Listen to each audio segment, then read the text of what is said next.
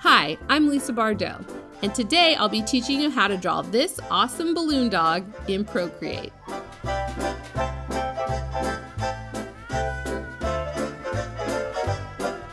So I will confess that I have a special affinity for balloon dogs. A couple years ago, my husband and I built a 6.5 foot tall piñata style blue shiny balloon dog. We named him Carl after the character from the movie Up, which is one of our favorite movies. And he was used for an event, and then he lived in our backyard for a really long time, but we love balloon dogs and they're very special to us. So I'm really excited about this tutorial. We're going to be using brushes from my awesome alcohol markers, a set of 29 brushes made to emulate real alcohol-based markers. If you're new to Procreate, I highly recommend watching my Procreate for Beginners tutorial so you can learn all the basics. If you want to learn more about drawing, illustration, and working in Procreate, be sure to subscribe and hit that bell icon so you don't miss any future tutorials. Let's get started. So let's begin by creating a new canvas. The canvas size we're going to be using today is 3800 by 2800 pixels. First, we'll make a sketch. Choose a brush to make the sketch. I'm going to use my Bardot pencil from my pencil box set. And for the color, I'm going to choose a nice dark gray. So our balloon dog is going to be made up of a bunch of oval sausage-looking shapes. So I'll begin by drawing the body. I'm going to draw a long oval. And then one thing we want to be sure of is that all of the legs and neck and tail all connect to each other where the balloon would twist. So I'm going to draw two little dots to show where everything is going to connect. To give myself a guide, I'm going to draw some lines coming out of these dots to represent the legs, the tail, the neck, the head, and the ears. And I'm just going to move my entire sketch down a little bit so I've got room for everything. For the legs, there will be two overlapping ovals for the front and the back leg. So I'll draw the front leg first, and then I will draw a second oval that's going to be behind. It's hard to tell in this drawing, but behind, and it's going to be overlapping. So we got to make sure those are overlapping. And this is just a rough sketch. We're going to clean it up a little bit before we do our final art. So I'm going to add in a tail, which is a shorter oval, and then kind of a long skinny piece. This is kind of like the end of the balloon where it's like not blown up. And I'll draw in an oval for the neck. And for the head, it's a similar oval, but the end is a little flattened because that's where the knot is going to be, like the little tied part of the balloon. And then I'll draw in the ears in a similar way to how I did the legs with two overlapping ovals. And now looking at my balloon dog, I think that the body part is a little bit too long in proportion to the legs. So I'm going to use the select and transform tools to just kind of shrink that a little bit. And the last little detail that I need is the knot on the end of the balloon, you know, like where you blow it up and tie it, which is the dog's nose. So I'm just going to draw a little circle on the end to represent the knot, and then a trumpet shape for the end of the balloon. All right, so there is our rough sketch for our balloon dog. Now we're going to take this and make a refined sketch, and then we'll start coloring. So go up to your layers panel, and we're going to tap the little N and then reduce the opacity of that layer, and then create a new layer. So now I'm coming in and redrawing those ovals a little more neatly. And where they overlap, I'm just going to sketch in very lightly a lighter line so I know what's in front and what's in back. And I'll do that for the hind legs as well. I'll draw in a nice heavy line for what is visible, and for the overlapping parts, like a light sketched in line. All right, drawing in the body. And then the tail. Moving on to the neck. And I want to make sure that my sketch looks like I want it to in the end because I'm going to be using all of these lines as guides when I draw the final piece with color. All right, the last little detail is the nose, and our refined sketch is complete. So I'm going to turn off the layer that had that first rough sketch, And then I'll position this refine sketch to exactly where I want it to be. And then back in my layers panel, I'm going to reduce the opacity of the sketch layer, and I'm going to set the blend mode to multiply. I like to do this because it makes the sketch lines easier to see as I start adding in color.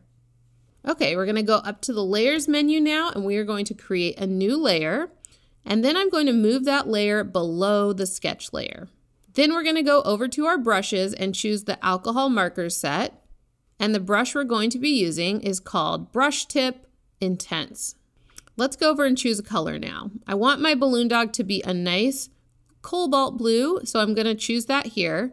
But you might notice that when I draw with it, the color is a bit darker and more intense than the color we selected. So with this particular brush, the intense version of my alcohol marker brushes, you have to adjust the color a little bit. You want it to be a little bit lighter and less saturated than the color you want. So that's a great color there. And if you notice, I drew that entire shape without lifting my pencil up. And that's really important. Let me go back.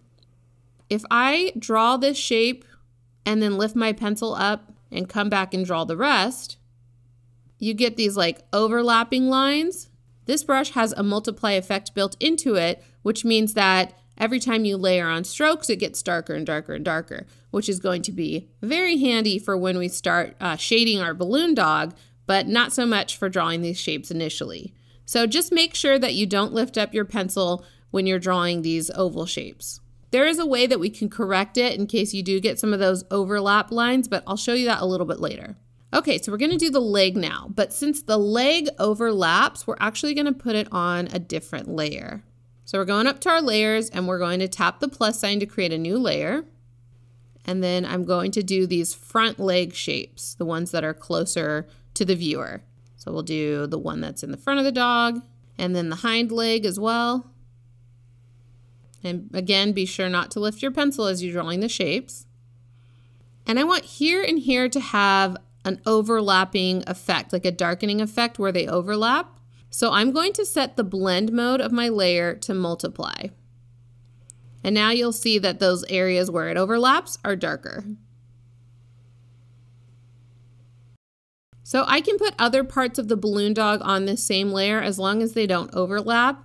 Like here, the tail overlaps the leg just a little bit. So I can do the neck part since that doesn't overlap the legs, which are on that same layer. So I'll just go ahead and color that in. And so I can go back to this layer with the balloon body and I can actually put the head on that same layer since they don't touch or overlap. So I'll go ahead and color that in. And I'll also draw in the knot and the little end of the balloon. And I don't mind so much that it kind of overlaps there and got a little bit dark.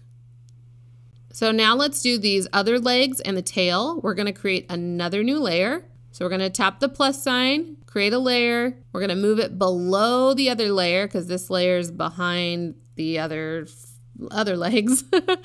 And because this other leg layer, like the ones that are closer to the viewer, is set to multiply, this darkening effect is already happening, but the body layer is not set to multiply. So I want to make sure that all of these layers are set to multiply. Otherwise, we won't get that darkening overlap effect. All right, we'll also color in the tail. Again, just using a single stroke to color in that whole shape. And then we can also do one of these ears on that layer as well. So let's do this one that's a little bit more forward. And then for this ear, we're gonna do one more layer. So go ahead and tap the plus sign, and this one's gonna be beneath all the other layers. And then go ahead and color that in as well. All right, great. Okay, so looking back at our layers, let me just go ahead and tap through so you can see kind of where everything is separated out. So now we're going to add some shading to make this have more dimension and also make it look shiny because it's a balloon. And we're going to do this by layering on strokes until we achieve the amount of darkness that we want. So we're going to start with the body. So go ahead and select the layer with the body. So we're using the same brush and we have not changed our color. What we're trying to achieve is that the edges of this shape appear darker and it's lighter in the middle. So I'm going to layer another stroke around the edge of this oval shape. So with one continuous stroke, I'm going all the way around, and then I can tilt my pencil a little bit and that will soften the stroke. So that's one way to kind of blend that in, and then I can kind of darken the very edge. But another way we can blend these strokes together is using the alcohol blender tool. So if you select the smudge tool and then go into the alcohol texture tool set, and choose the alcohol blender brush. And then you can use that to kind of blend these colors a little bit. The harder you press, the more it will kind of smooth things out. But I'll go back to my brush tool and choose a color that's a little bit darker, kind of add an outline around the whole thing. And then I'll use the blender with the smudge tool to kind of blend that and smooth it out, make it a little bit more of a kind of a gradient effect. So I'm going to be using these two colors back and forth quite a lot. So I'm actually going to save them in my color palette. Here in my history, I can recall the lighter blue and save it to my color palette. And I can also save the darker blue. So let's go over and do the head now. I'm going to start with that lighter blue. And again, we're still using the brush tip intense brush. We have not switched brushes. And I'm going to layer a stroke on to darken it around the edges. And then I can tilt my pencil and kind of blend that in a little bit. So that was all one continuous stroke. And then another stroke to darken it around the edges even more. And then also I'll darken up the knot a little bit. And then I'll take my blender and kind of just blend that a bit. Now I'm going to grab my darker color, and anywhere where the balloon twists or like connects with a different part of the balloon, that area is going to be much darker. So I'm going to add some darker tones like right there at this connection point. And I'll also add some little dark kind of lines coming from where the balloon gets tied. I'll use my blender to kind of blend those in. And then we will move on to another layer. Let's do the layer with the legs that are closer to us. I'm going to start with the lighter blue. And just as before, I'm going to be layering on strokes to darken around the edge. Tilt my pencil to kind of soften the inside. Add another layer. I can even just come right in with that darker color and start darkening up that part too. So again, where the balloons connect together, the pieces connect, those are going to be darker. And then I'll get my blender and kind of just soften that all up a little bit. All right, let's go to the other leg, get the lighter blue, darken the edges up.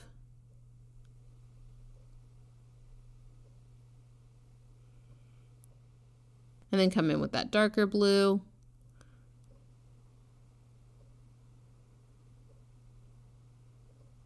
And then blend and soften that all. So basically I'm going to go through to all the other parts of the balloon dog, each of those ovals, and do this exact same technique. You know, and it's okay if you make mistakes or you don't get it like all darkened in one stroke or whatever. These brushes are a bit forgiving because of the blender tool. You can kind of just like blend things together. And also, it's okay if it looks a little messy. I think that's the beauty of these brushes. They're meant to emulate real markers. And when you're drawing with real markers by hand, I think you're going to get some of those little mistakes and things like that that make it look like it's done by hand. So embrace the imperfections. All right, so we're moving on to the layer with the back legs. So let's go ahead and do that. And I'm just doing that same process where I'm darkening the edges, really darkening the twisted parts,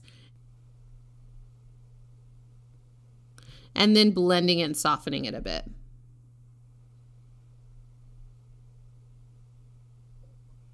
And as I'm going around and doing this, you might be wondering why I'm not using Alpha Lock to add in these darker strokes.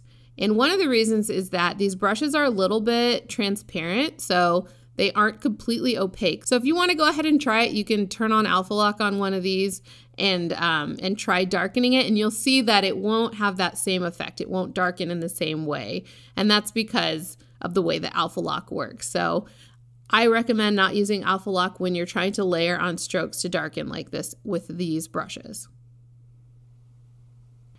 And the tail is a little bit different. We're gonna do that same effect where the edges are darkened, but the whole like skinny part of the tail is gonna be darker.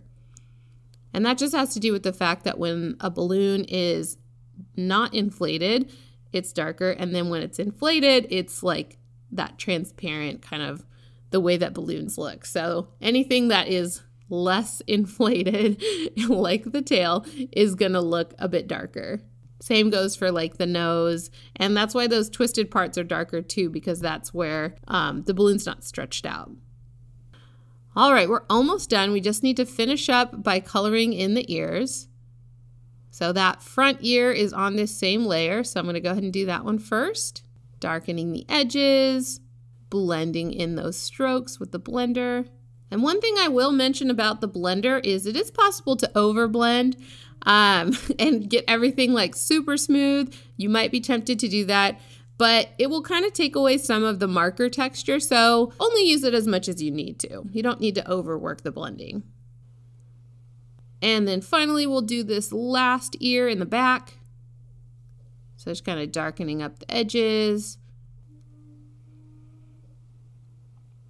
Extra darkening down by the twisted part. And then I'll blend that in. All right, so we're making good progress. We've got kind of the dark parts added. Now we need to add some lighter parts as well as some highlights. So we're gonna start off by adding some lighter blues to our balloon dog. So we're actually going to create another layer for all the highlights. This layer is gonna be on top of all the other layers. And we're going to select a different brush now. The brush we're going to be using is the Brush Tip True. So I'm going to choose a nice bright blue to add in the lighter portions of the balloon. This brush does not have a self-darkening effect like the last brush we used. You can layer strokes on top of each other and they won't change color. And I'm just very softly adding in some strokes. And you can already see how that's starting to make the balloons look a little bit more realistic. Because we're doing this on another layer, it's giving that nice transparency effect without looking completely transparent. Like the balloon actually looks like you can see the surface of it now versus just being completely see-through because of that multiply effect. And I'm doing kind of the underside of all the shapes. So this would be like the right-hand side or like the underside of all of these shapes. And I'm mostly paying attention to the shapes that are in the foreground, and I'm not adding these lighter parts to the balloon pieces that are in the back, like the back ear and the two legs that are behind, not the ones that are close to the viewer.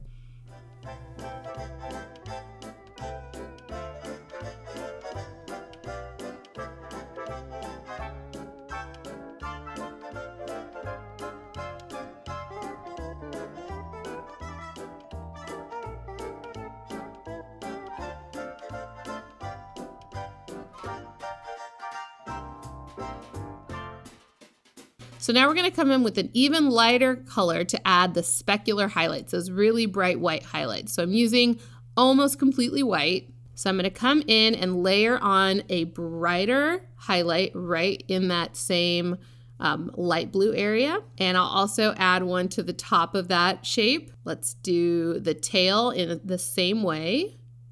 Just very lightly adding on strokes until it gets as bright as you want it to look. And we'll do the legs. Let's do one on the back leg as well. If you're ever not sure about where to put highlights or shadows, look up a reference photo of the thing that you're trying to draw. That's what I did the first time that I went to draw this balloon dog, is I was looking at a reference photo to see where to put all these different highlights and shadows. So don't be afraid to look at references. They're very, very helpful. All right, we've got all our highlights in place. Let's turn off the sketch layer, and our dog is looking great. There's one more thing I want to do, and that is to use the liquify tool to just kind of like squish in these little parts where the balloons tie together on the ends of the legs and the ears, because those kind of taper together in a real balloon dog. So I'm going to go up to my layers panel and I'm going to select all of the layers that have the balloons and the highlights. Then I'm going to go to the adjustments menu and choose liquefy. And I'm going to be using push. And I'm just going to push the ends of the balloons together just a little bit to make them look like they're kind of stretching each other, to look like they're coming together where they twist together. And I can even kind of clean up the tail if I wanted to straighten that out a little bit. I love using liquefy to just kind of like fine tune things that I've already drawn. If I don't want to completely redraw something because it wasn't perfect, I'll just use liquefy to kind of like fine tune it.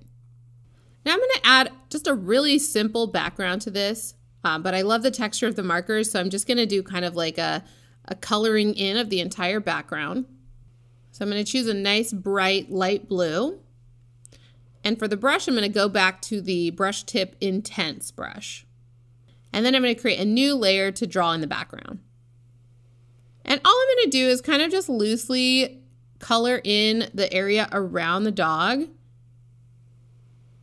making sure not to touch the dog itself. I don't know, I just kind of like the way that it looks. You can do the background however you want, but this is how I'm going to do it.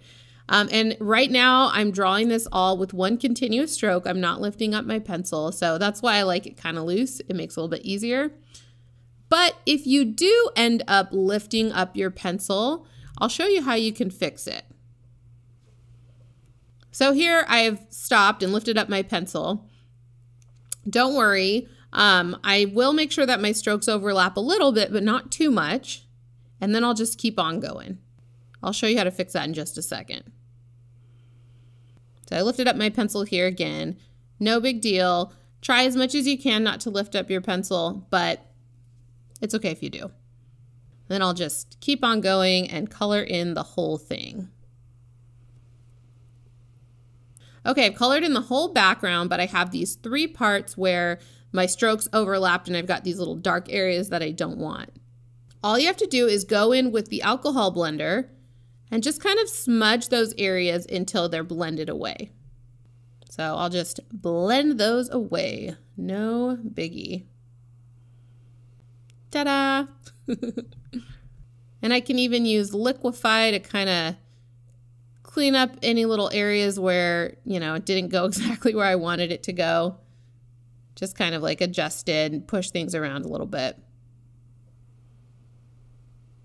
I can even go into the hue saturation adjustment and make the background a little lighter if I want. I think that looks pretty good. And there you have it, an awesome balloon dog. I really hope you enjoyed this tutorial. We learned a little bit about how to make things look transparent and also how to make things look shiny. And maybe you'll take what you learned and make some balloon animals of your own. Again, I'm Lisa Bardot, and I teach people how to find their creativity through drawing on the iPad. I'm the owner of Bardot Brush, one of the leading brush creators for Procreate. If you'd like to support me, I hope you'll take a look at my premium brush sets that inspire creativity at bardotbrush.com. If you're posting artwork to Instagram made with my brushes or tutorials, I would love to see it. The special hashtag just for this tutorial is hashtag BBBalloonDog. You can also use the hashtag BardotBrush. Thanks, and happy art making! If you like this video, please subscribe for more awesome tutorials, and check out one of my other videos. Have a great day!